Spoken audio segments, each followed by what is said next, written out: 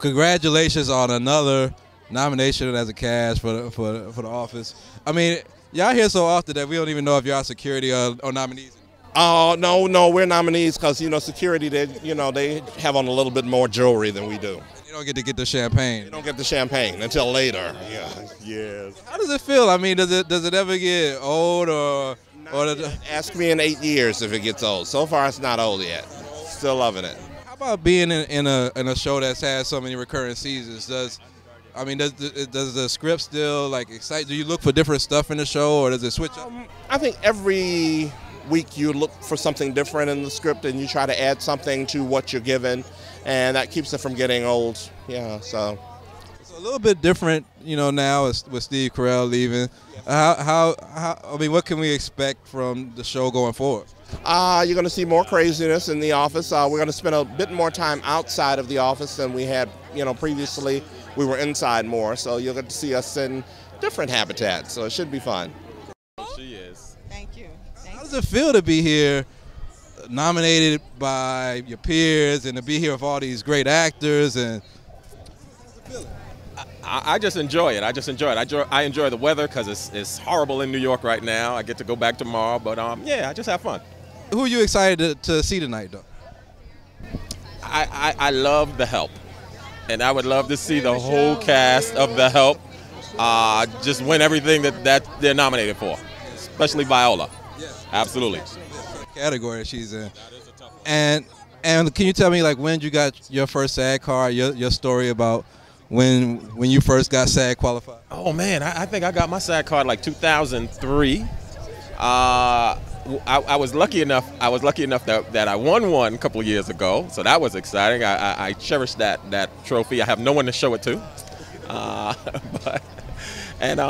was happy that I was able to come out here and hang with my dear friend Kim.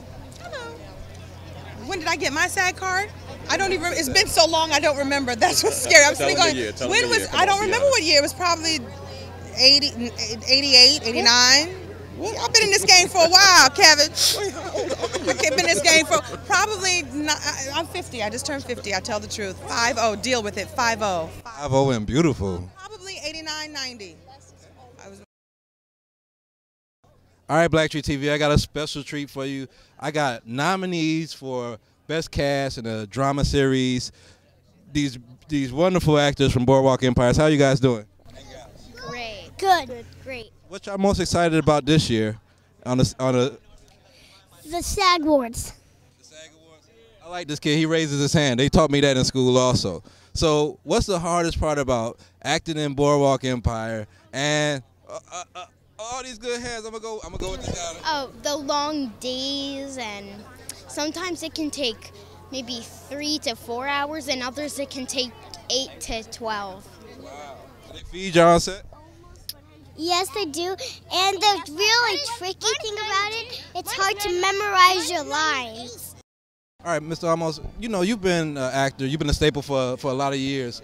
As a Latino American, how do you think the roles have changed for you guys? I mean, you're in Dexter now, and a lot of roles. But when you came out, we see you in more maybe stereotypical roles of Latinos. Do you think it's been a progression for the opportunities as an actor? No, the Latin situation here has been very strikingly underrepresented. We're more than 16% of the population, and less than 2% of the images that we see on film and television.